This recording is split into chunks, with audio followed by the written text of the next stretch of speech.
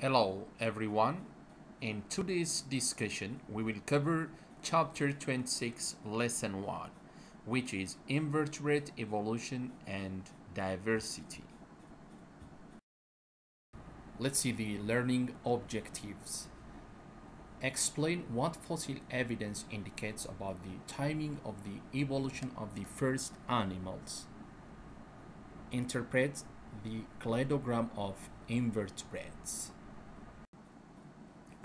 Students, you can find this lesson on your textbook pages 752 to 756. Well, now let us see the origins of the invertebrates. So in our discussion, we will try to answer when did the first animals evolve. Generally, fossil evidence indicates that the first animals began evolving long before the Cambrian explosion. For roughly 3 billion years after the first prokaryotic cells evolved, all prokaryotes and eukaryotes were single-cell. Animals evolved from ancestors they shared with organisms called xenoflagellates, single-celled eukaryotes that sometimes grow in colonies. Xenoflagellates share several characteristics with sponges, the simplest multicellular animals. Our oldest evidence of multicellular life comes from the microscopic fossils that are roughly 600 million years old. The first animals were tiny and soft-bodied, so few fossilized bodies exist. Recent studies have uncovered incredibly well preserved fossils of eggs and embryos that are 565 million years old. Well, now let's see traces of early animals. Other fossils from this time period have been tentatively identified as parts of sponges and animals similar to jellyfish. Paleontologists have also identified what are called trace fossils, tracks and burrows made by animals whose body parts weren't fossilized. Now let's see the Ediacaran fauna. Some important discoveries about invertebrate life before the Cambrian period come from fossils in the Ediacaran hills of Australia. Strange fossils, which date from roughly 565 to about 544 million years ago, show body plans that are different from those of anything alive today. Many of the organisms were flat and lived on the bottom of shallow seas. They show little evidence of cell, tissue, or organ specialization, and no organization into a front and back end. Now let's see the Cambrian explosion. The Cambrian period began about 542 million years ago. Two major Cambrian fossil sites are in Changjiang, China, and in the Burgess Shale of Canada. Cambrian fossils show that over a period of 10 to 50 million years, animals evolved complex body plans, including specialized cells, tissue, and organs. A number of Cambrian fossils have been identified as ancient members of modern invertebrate phyla, such as the fossil of arthropod Marella. Some early Cambrian fossils represent extinct groups so peculiar that no one knows what to make of them. By the end of the Cambrian period, all the basic body plans of modern phyla had been established. Later, evolutionary changes, which produced the more familiar body structures of modern animals, involved variations on these basic body plans. Now let's see the modern invertebrate diversity. Today, invertebrates are the most abundant animals on Earth. Invertebrates live in nearly every ecosystem, participate in nearly every food web, and vastly outnumber so-called higher animals, such as reptiles and mammals. The cladogram of invertebrates. What does the cladogram of invertebrates illustrate? Let's see this. The cladogram of invertebrates presents current hypotheses about evolutionary relationships among major groups of modern invertebrates. It also indicates the sequence in which some important features evolved. So, cladogram of invertebrates. This cladogram of invertebrates shows current hypothesis of evolutionary relationships among modern invertebrates. Groups shown close together are more closely related than are groups shown far apart. The sequence in which some important features evolved is also shown.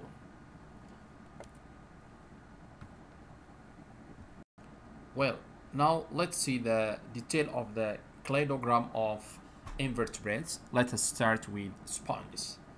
Sponges, their phylum is Porifera. So Porifera means pore bearers. Sponges are the most ancient members of the kingdom Animalia. They are multicellular, heterotrophic, and they lack cell walls and contain a few specialized cells. So the sponges, they have tiny opening or pores all over their bodies. As we have mentioned, the most ancient animals, they are the most ancient animals, and they have no true tissue or organs. Let's see the second group, Cnidarians.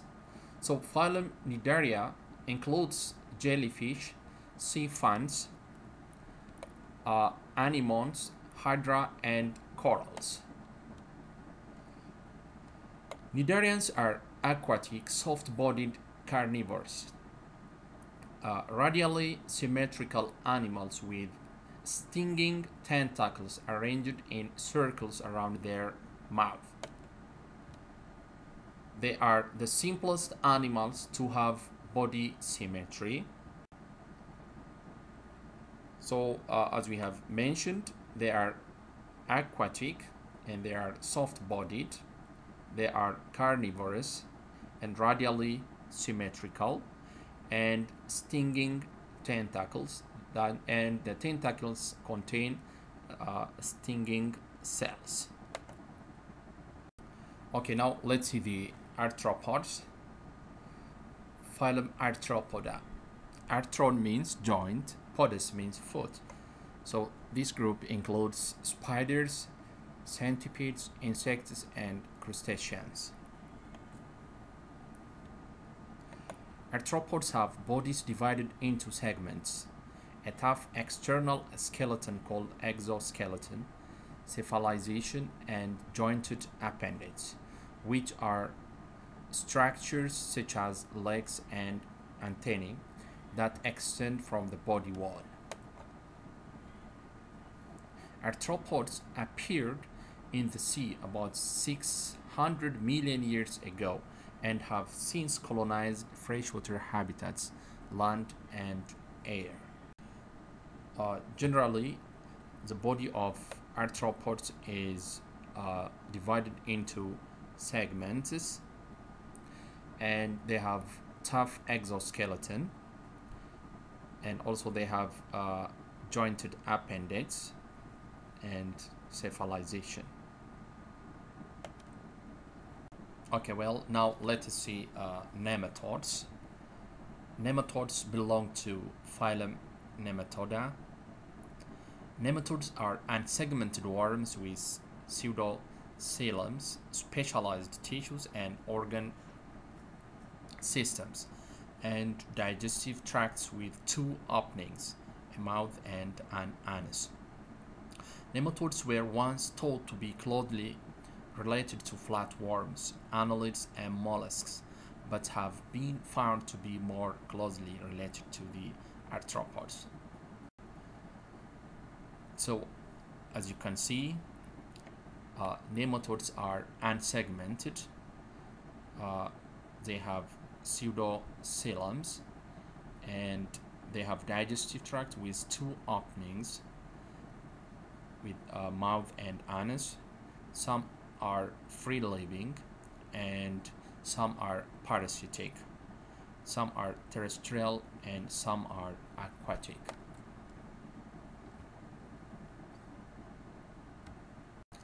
Now let's see the flatworms. They belong to phylum Platyhelminths. Flatworms are soft and segmented flattened worms that have tissues and internal organ systems. They are the simplest animals to have three embryonic germ layers, bilateral symmetry, and cephalization. Flatworms do not have coeloms.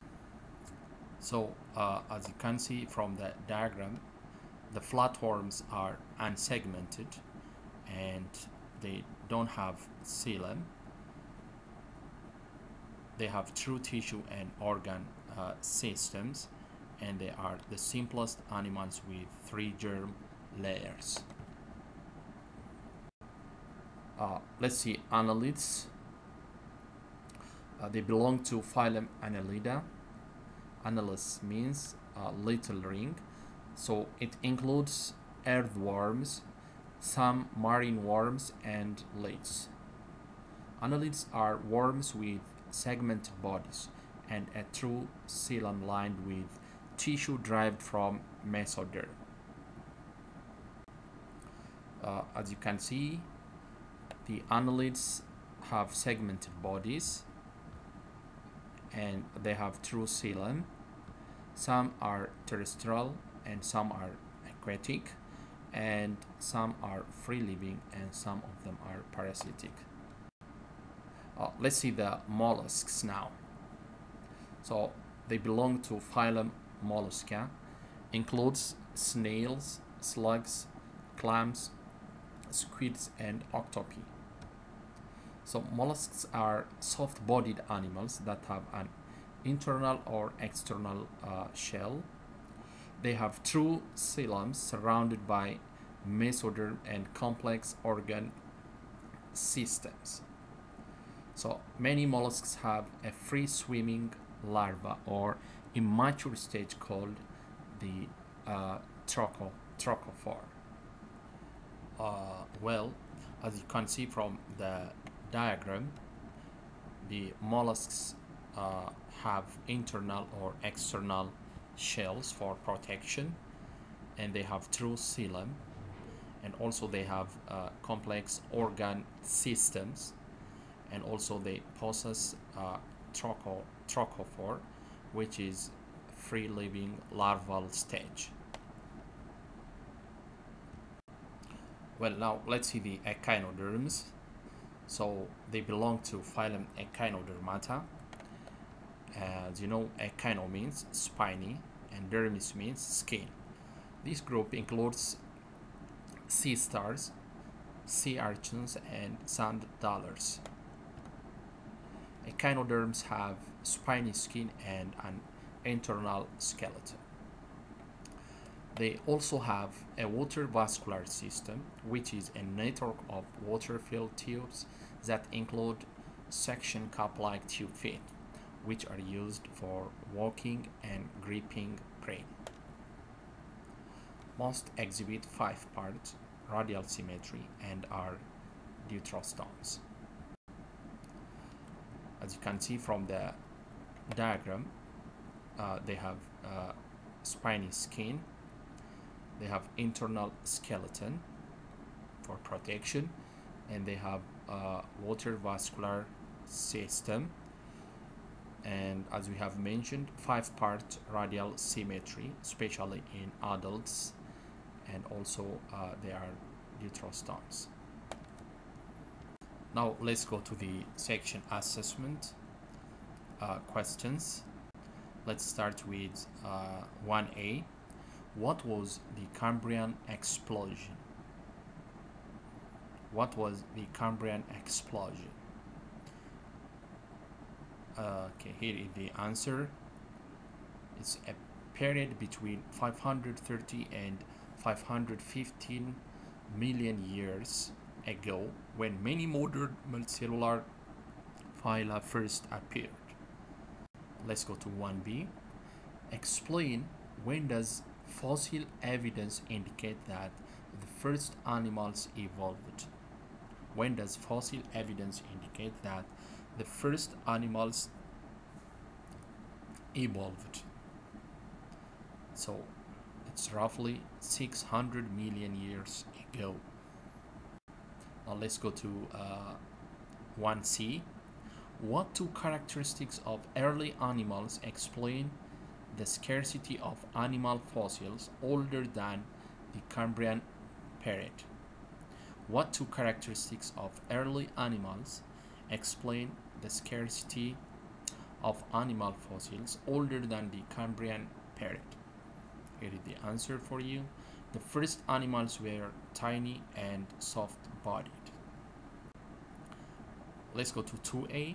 What is a cladogram? As you might know, here is the sample answer. A diagram that shows the evolutionary relationship. It's a diagram that shows the evolutionary relationships among groups of organisms. Well, now let's go to 2B. What does the cladogram of invertebrates show? Here is the answer for you. Current hypothesis about evolutionary relationships among major groups of modern invertebrates, the sequence in which some important features evolved. To see which body plan feature evolved first, radial symmetry or deuterosome development. As you know, it's the radial symmetry. Students, this is all about chapter 26, lesson 1. For more information, you can watch the videos by following the links that are given on your weekly plan. And until the next lesson, bye bye.